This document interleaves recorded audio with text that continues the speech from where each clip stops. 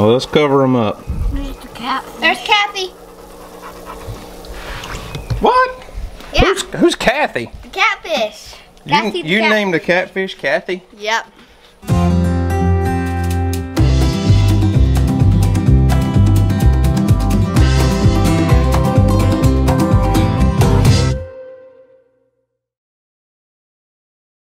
Well, what's up, guys? This is Daniel from Arms Family Homestead, and we got a couple things that we need to talk about based off of the last video that we posted about Houston's creek monster. First thing we need to talk about, this is based off of your comments. Yes, I wear Crocs in the summertime. I rock the Crocs because they're perfect creek shoes, and I'm in the creek all the time. Second, this might take a second. Give me just a second. Come here, Callie. Move, Bella. Move, Bella. Number two, this is Callie. Everyone said, who's that big white dog in the background? Well, you know, there's a reason you don't get to see Callie much. I mean, Callie is our Great Pyrenees. She's our retired livestock guard dog. Now we've got this guy. But Callie here never gets a lot of attention. Yeah, she's fine. She never gets a lot of attention because she doesn't demand attention like, you know, somebody else here. But Callie's a Great Pyrenees. Great Pyrenees are more, typically more of a standoffish breed. They have their job. They know what their job is, but they're not really like huge people dogs. And when they find a person they like, they usually attach to one person. And this has always been Weston's dog. She's always loved Weston, but she's been a great dog. But old Callie here is about 11 years old. And Houston, stop, you're interrupting. And it's, I don't know if she'll let us see. It's starting to show. Well, we're not gonna try to show it. It's starting to show. Her teeth are getting real worn down, and she's just getting really old. And she doesn't really take off and chase us all over on our adventures like the other dogs do. Sometimes she'll follow down to the creek when I have the kids with me, but if it's just me, she's not going. So what were you wanting to say? And three, something sad happened with our crawdad. It died. Yeah. So everyone in the comments said, we're talking about our little pond that we made over here. Houston's a little upset. We lost our crawfish. All the fish are still alive. But our little pond on the patio, as I said in the last video, that was temporary. Today we're gonna use black, because that's what we got. And if it goes well, we may switch them over to a clear-sided plastic tote. We didn't have all of our equipment yet, but that day we did get a bubbler to put in the water, so they had oxygen, they had food, and we put a lid over the top of it to protect it from the sun and to keep Bella from laying in it. But we've relocated and upgraded and moved the pond to a different place. You want to show them real quick? Here's our little pond. We upgraded with some different rocks, and we got our bubbler right here. And all the fish are under the rock. All the fish like to hide under the rock, huh? Here, let's. So we made a bridge. Looky there. All the fish are still alive. Well, let's cover them up. There's the cat. There's Kathy. What? Yeah. Who's Kathy? The catfish. You named the catfish Kathy? Yep. And there you go. That's our little pond. Our little fish pond? Yeah. So now we've got a bubbler in here. This is under the porch, as you can see, so it will stay shaded all day. The water will stay cool. We don't have a filter system yet, but we'll probably just go to Walmart and get a little aquarium filter to hang on the side. But at least with this clear tub, Houston can see his fish in there now. If you can't see it. So this is just an experiment. We're learning. We have no idea why our big crawfish died. He was huge, but he pretty much died the first day.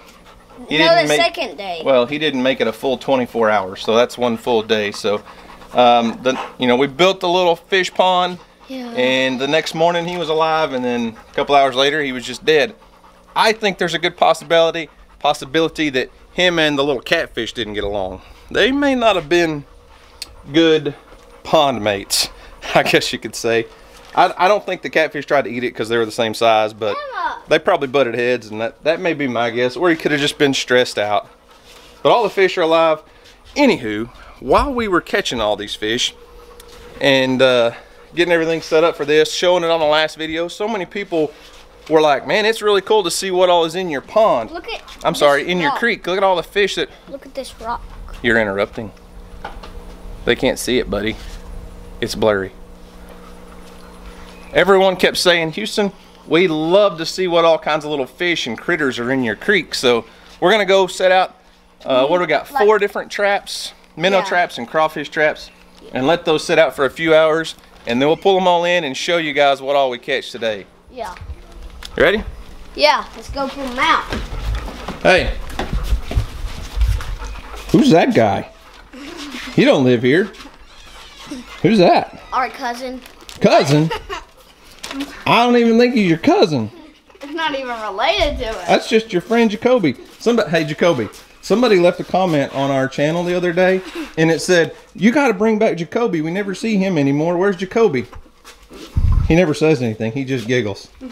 So we're down at the creek. We're going to try this in a little different area down here. This is a little slower moving water. It's a little dirtier than down by the driveway because the dam backs the water up. The dam above our slab crossing kind of backs the water up here, so it's a little deeper, a little slower moving, but we haven't put traps out in this area at all this year, so we're going to try something different. And we got 3 different kinds of traps set up here. I'm going to let Houston show them to you and show you how they work. We're going to be baking them out with bread and bacon. Crawfish, crawdads, whatever you want to call them.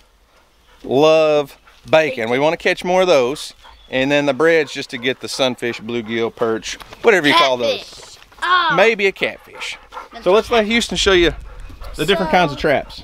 These are one of the kinds of traps. How does it work?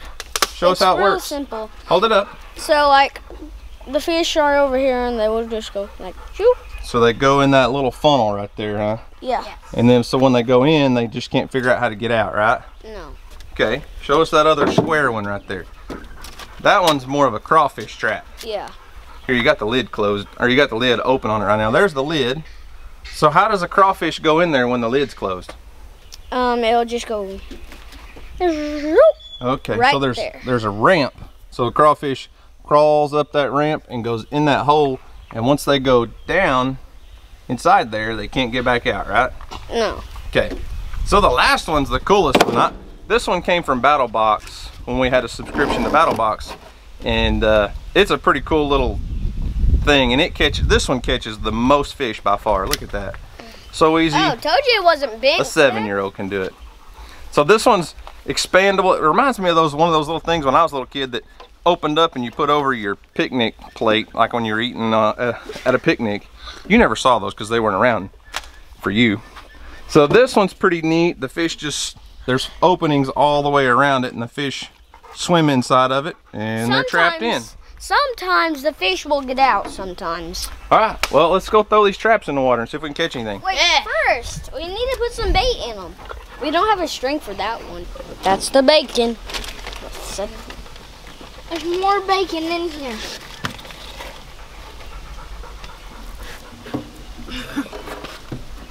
Joby, you pick them.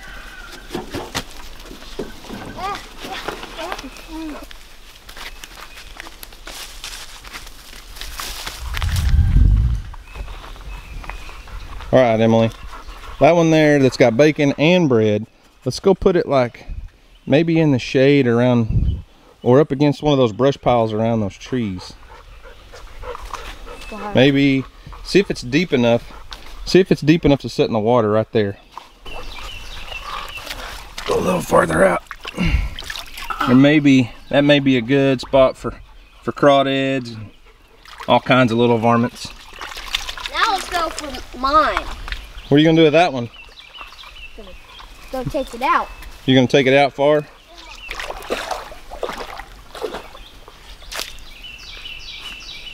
Just let it sink down.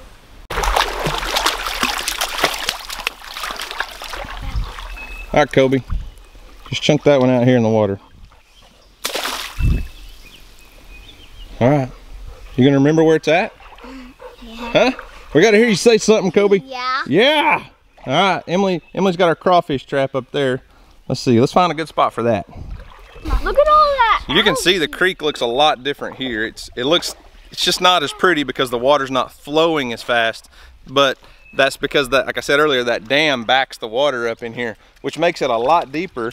And this little area in here, you can't see them right now, but it is filled with perch beds, sunfish, bluegill, whatever you want to call them. They're little beds, they're nests where they spawn. They just make a real clean little circle in the gravel.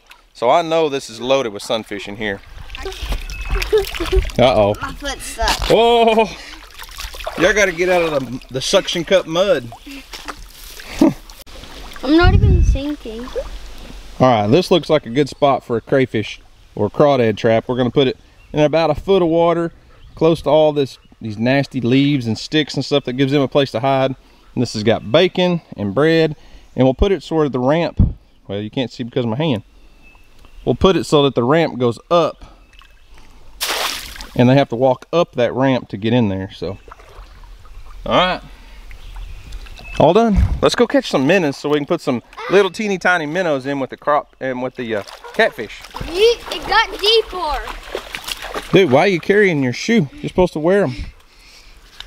It got on. Yeah. Jimma.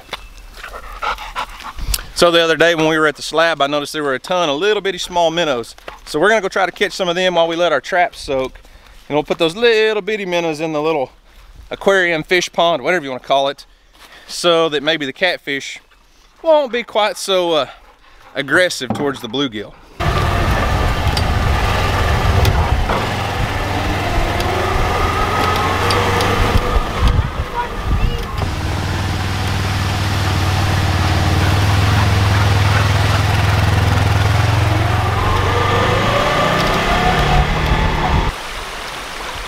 There they are. They're much harder to see now that everything's in the shade. Come down here during the sunny part of the day when the sun's directly overhead, and you can see those little guys a lot better. But I think those would be great food for our catfish. All right, Emily. Yes. You think you can catch any of these minnows? Yes. You can't even see them, can you? Yes, right there. I know where the spots are. Hang on.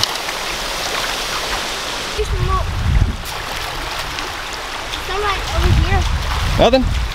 No. Wait, can we keep him? He's itty bitty. We'll put him in there. Yeah. Now the catfish might eat that guy. He's pretty small. He is really, okay, you can go put water in the bucket. Here we go, let him go. You didn't even catch that. He's found over here. Hey, bear. Bear.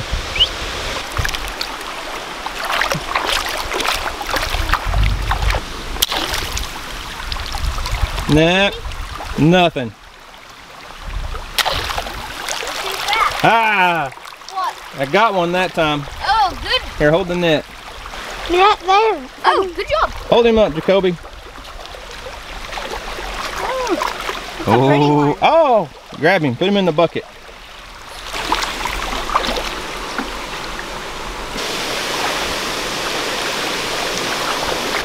It looks like a tuna. Looks like a baby tuna. Be still. Oh yeah. Let's go put him in the bucket. Bear, you watching over everybody up here? You keeping an eye out on everybody? Good boy. Hey, I caught one. I had two. Yeah, some of them fit through those holes pretty easy. Oh. How many we got in the bucket? It didn't get in. 6 little minnows and 1 crawdad. Let's see if we can find some more crawdad. Okay. Let's go crawdad hunting. Oh, there went a crawfish. There he is right there. Don't put your shadow on him. Don't put your shadow on him. Oh. Here, put him in my net. That is why we were so excited about that giant creek monster crawfish, because that's usually what we find in our creek. Another minnow. And there's a craw. Oh. Hey. Dang, Kobe. All right, you got him. Look at there. Good You job. jumped the gun and moved your net too soon. Go put it up there. There's one in the bucket. Well, there's our minnow haul and crawfish. As I said, you can see why we made such a big deal out of that giant crawfish the other day, because these little guys just aren't much. Bella, you don't want to do that. That's the typical size crawfish, or crawdad as we call them in Oklahoma, in our creek. So the other one was a Mondo Super Creek giant monster, huge thing, huh? Yeah. All right, so we got lots of minnows to feed the catfish, and I think the bluegill will probably eat some of those, and then that catfish he'll love. I mean, there's some little bitty crawfish in here too. So good food for the pond. All right, Bella, you carry the bucket. Bella, here, you carry the bucket. Come on. Bella. All right, Gemma, you ready to race? Here we go. Let's race. Every day, here's what we have to do.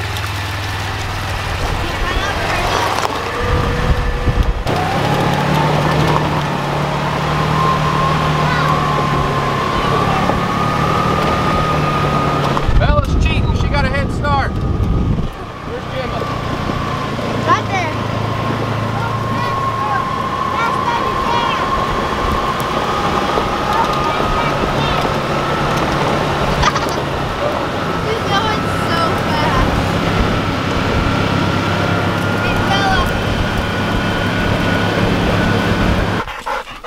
Are you tired, Bella?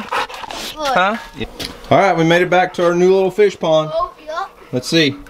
Sorry. Let them go. Just turn the net upside down. There you go.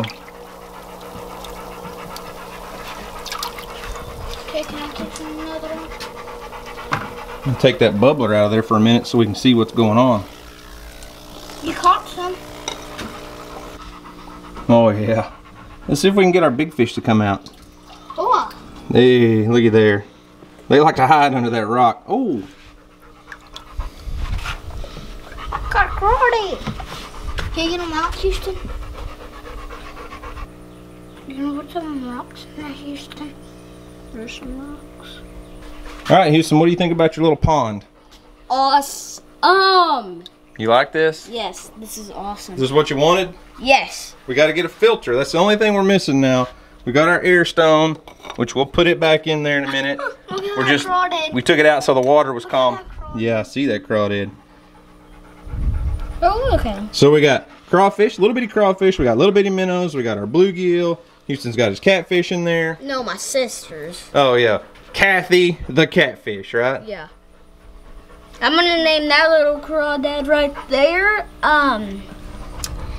Little Pinterest. Well, what are you gonna do if the catfish eats that little crawdad right there?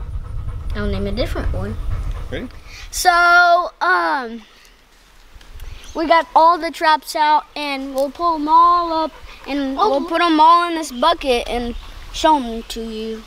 Just to see what all we caught. Show everybody what we caught. We got plenty of minnows for your fish pond. Can we keep a few crawdads? We'll see. Depends on if we catch a giant crawdad. So let's go over here and check our crawdad trap first over here. I'm gonna pull it up first, okay? We usually let our crawdad trap set overnight because they're going to be more active during the dark. But we'll see what we caught. You never know. We might get lucky. I can't get it. I can't get it. Get in the water. Oh, got it. Let's see. Is there anything in there? No. That trap's empty, huh? Yep. All right, let's leave it here and let it set overnight, okay? Ah, spider. Put it back out there. Can you see the string? Here, Jacoby, let's get this one first, Houston. Then we'll get the other two. Can I pull it in? You can get the other two, Cobe. I bet there's some fish in that one, Houston. Oh, yeah. What do you think?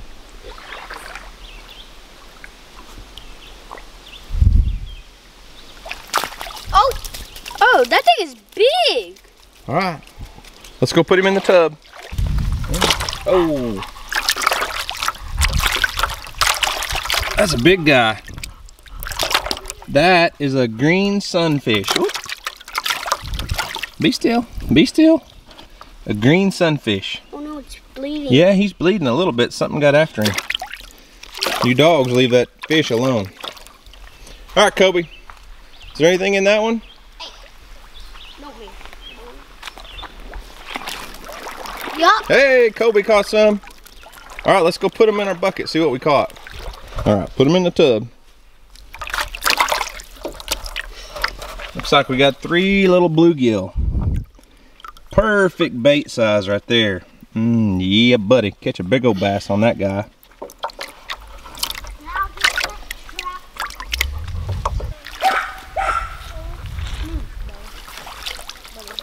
What'd you catch? Turn around, let's see. One more bluegill. All right, let's go put him in the bucket. Yeah. That's it.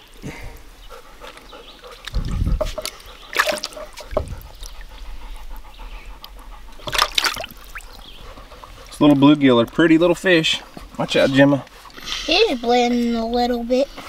So we didn't catch it a whole lot too exciting. Just what do we got? 4 little bluegill and a very pretty green sunfish.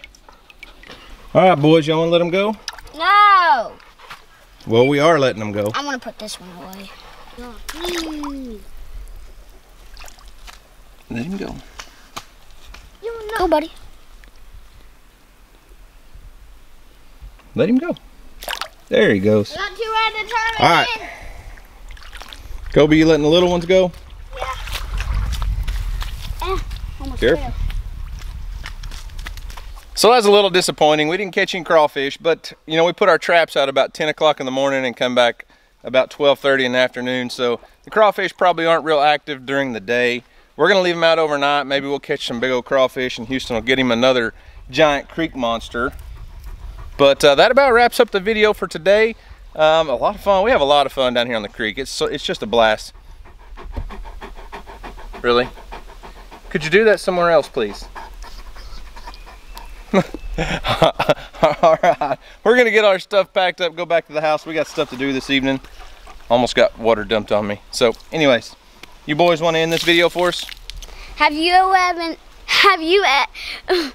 you haven't subscribed, go down there and smash that like button and ring the notification bell and hit the subscribe button. We're gonna have to work on that. You're so out of practice on that. But you're doing good. You're doing good. Everybody says Houston needs to start his own fish channel, like Houston's Creek Adventures. Wait, no, we're not. I'm still piggybacking off of your good skills. But if I get my YouTube channel, then all of y'all out there that watch me, y'all have to go to my YouTube channel. So guys, thanks for watching. I hope you enjoy it and see you on the next video. Peace.